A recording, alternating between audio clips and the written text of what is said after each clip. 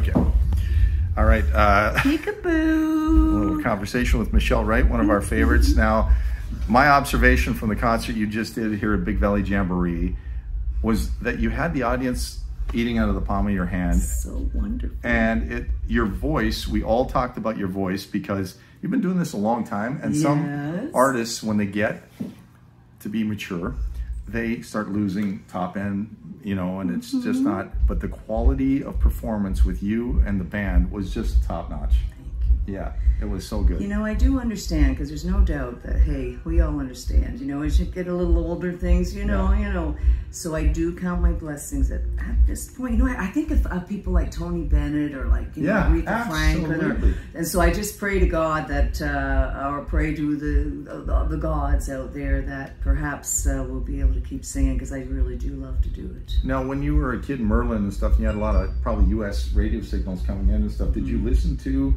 people like Tony Bennett and singers like that, other formats besides country? Well, I will tell you, the thing that about Small Town that I want to share with the audience, and thank you for playing that song for me, my new single off the brand new album, Milestone, which we're celebrating the 30th anniversary of Take It Like a Man with this album, right? Yeah, so Terry Clark's got you on Country Gold. It's all coming together. Yeah, they have lots of good support. But what I wanted to share with you is that I was raised across the border from Detroit. Right. And so I really did listen to quite a lot of Motown music coming up, and rock and roll, like, you know, like Bob Seger, because the Detroit Rocks was, but of course my mother and father were country music singers, and so I raised around the kitchen table, and their bands, you know, Saturday night around the kitchen table or at band practice. So yeah, best of both worlds, right? All that, a little bit of country, a whole lot of country, a little bit of rock and roll, a little bit of Motown, and that's really why Small Town sounds the way it does, and I guess why I sound the way I sound. You have a natural gift, obviously, and stuff, but those influences and everything, you can hear that even in your vocals. So when you were a young girl, were you in front of the mirror and the hairbrush, or you didn't need to be because you were with the band singing, with the family? Well, you know, I did start singing a little early on stage and stuff like that, yet still, no doubt, you know, no doubt that the hairbrush thing definitely happened as well. Yeah, and so as a performer, when you come to something like this, is it just in your DNA now, you know what to do with the band, or is there a lot of rehearsal still at this stage? Well, we certainly rehearse and we take it very seriously, and we know that we need to, when you hit that stage, you know, you can't just be stumbling and fumbling around, that you need to be a well-polished machine up there, you know, and so, because we want the fans to really enjoy what we're presenting to them, you know, and so, yeah, we work hard at what we do. We want to continue to always make sure that the audience knows that we're coming to give 1,000%. We're not just gonna, you know, wander up there and mosey around. And I've never seen a show where that's not evident, because it's all about the end user in this game, right? And what does the fan take away? I was talking to your guitar player and said, make no mistake, she's serious about this. You know, she's a great, I worked with you for 30 years. This is driving me crazy from the video. I'm being such a girl right now.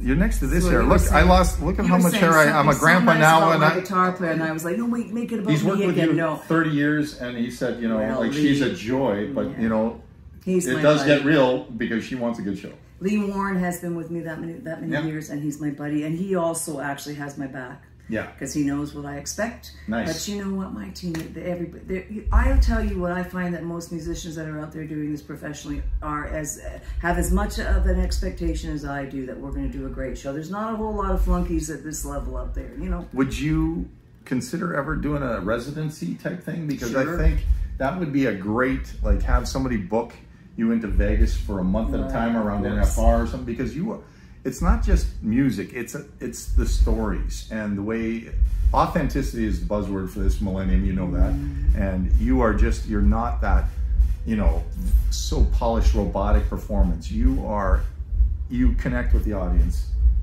You do, and you know. And do you want to know what else I'd like to do? Another reason why I'd like to do Vegas? I love to play blackjack. Oh, I love to play blackjack. How do you do? Are you good at it? I did a show in Portland, just a little town north of Portland last weekend, and they actually put us up in a casino. Yeah. I won $850. Oh, $850. What did you wager? What did you put down? But it was the side bet one. But you know what? I'll tell you what I'm like a 5, and then okay, if I win, then a 10, and then sometimes I'll do a 25, right? And then if I have to double down on that, I might get a little like, oh my God. But I do like the rush. I do like the rush. So what do you do with your newfound wealth when you win? Well, this time around, you know, I brought it home to my husband and went, what do you want to do with this? And Yeah. he said, just have fun with it. Do whatever you want. Mad so money. yeah, Buy a really good bottle of wine. Yeah, exactly. Enjoy it with somebody you love. And yes, so I mean, it's actually still sitting on my desk in the office. I'm like, what do I do with this? This is so fun. good. Yeah. So CCMAs are coming up in the fall. Are you going to be there? Oh, you going to come? Absolutely. Okay. Yeah. I can't make any announcements right now about what we're going to be doing, but we are going to do some fun things. So. Okay. Well, I got a very nice email from George Fox while I was on tour in the Maritimes,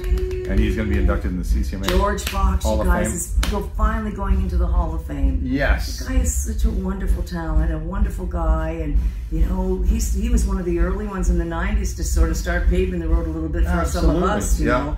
Yeah, and he had that television show, and Patricia Conroy and I were talking about how we did it, and a lot of artists did it, and he gave us national exposure on his TV show and did a lot of stuff. And now both of us were a little like, oh my God, you mean George Fox is not in the Hall of Fame yet? So I know, we were it doesn't make sense, but Randall Prescott and George Fox, and George asked me to induct him, so I'm going down. So we're gonna plan some kind of party after. Can I come? Please? You're gonna get an invite. Okay. That's gonna be good. And so, what does it feel like in the Hall of Fame?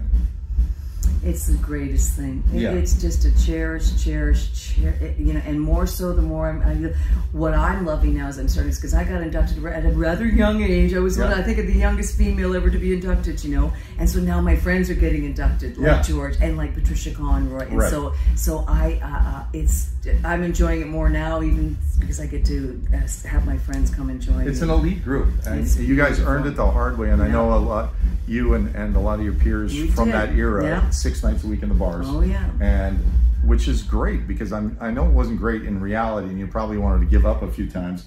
But no, I loved it. You loved every second of it. Almost every second, I loved it. I really did, because I knew that it was a way to build my craft, because I knew that that's how, I just sort of knew that's how it had to be done, because the old timers would talk about that. You know, they would say, you know, you hear Merle in an interview and he'd be like, well, pick up that guitar and play me a D chord, and how many bars have you played, and that kind of thing. So that was the mentality then.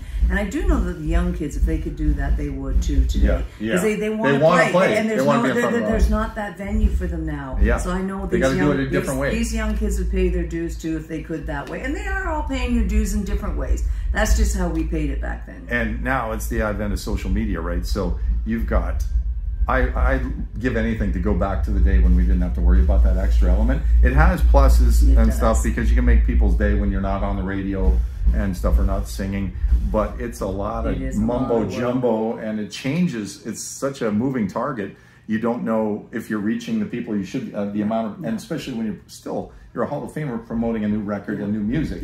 You've still got to be in the trenches and get this done. You know, it is a real mixed bag, isn't it? Because I absolutely love it on one hand, and then on the other hand, I feel a real responsibility to stay connected to everybody and make sure that, you know, and share myself with them, because they're keeping me here, and I want to, you know, show them. Show them my gratitude. But admittedly, and I think even the folks out there that aren't having to do this like we have to do it every now and then, I hear them say, I don't know, sometimes that social media is wearing me down a little bit, and I don't even have to do it for professionally, right? But so it's a fun thing to have. And you know, I do love, so I have my little private personal Facebook page. I love it because I can stay connected to my school kids, my school chums and everything. We're really starting to get reconnected again, and that's what's happening to me. Awesome, isn't it? And we have a wedding in Saskatchewan this week, and it's this group that we've been texting with, and I've known these guys since grade 1.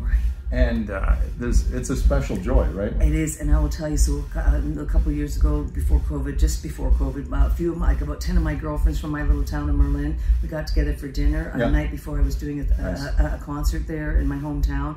And you would think no time passed at all. I'm telling you, because you look them in the eye, and we loved each other. We were friends. We pajama parties and firsts together, and piercing our ears together, and getting perms together, and first boyfriends and breakups and sports. We did a lot. We were a very athletic group of kids, and my little town of Merlin was a very athletic school, because we were all strong farm kids. So we were very athletic. Totally athletic. So my girls that I won championships with and everything, and it was so wonderful. Do you do anything athletic now? You and Marco together or anything? Well, you know what? We sort of really fell off the wagon when COVID we all hit. did. I can't, but you know what? We are really quite surprised that happened, because we were like, well, now we got time to. Yeah. And you know, because I travel for a living, he travels for a living, we actually kind of shut down in a big way. We were like, I don't want to work out today. I don't want to do anything today. Same so happened, we ate some pasta and a couple of glasses you have to do and this and that, and we actually really relaxed and really enjoyed it. Well, our hearts were breaking at the same time. If you turned on the news, it was a very tragic time for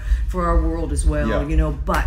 So we are starting to get pretty serious again about it, because I need to, girls, my Spanx are not holding it all in anymore. I got to do something. So, are you gymming it, or do you go kayaking? Do you run? What are you doing? Well, so we have a little gym in the house that we set up, which is nice. Not a big fancy thing, just a couple of machines and some weights and everything. And so they're both getting into there more often. But Marco loves to walk. But in Nashville, the heat is so outrageous. You cannot, unless you get up at 6 a.m. and that's not my favorite time of day. But so we got the gym set up, and that's where we always work out. So we're going to start to return to that a little bit, and then as the fall comes, we do a 5-mile walk. Nice. That's really nice. That's really good. That's really nice. Well, you know what? Continued success. It's always great to see you perform, and our whole CFCW crew is there watching, and it's still a masterclass in performance, and it brings joy to a lot of people. Thank you. Yeah. Good to see you. Well, thank you for all the years of support. Yeah. You guys have been there for me,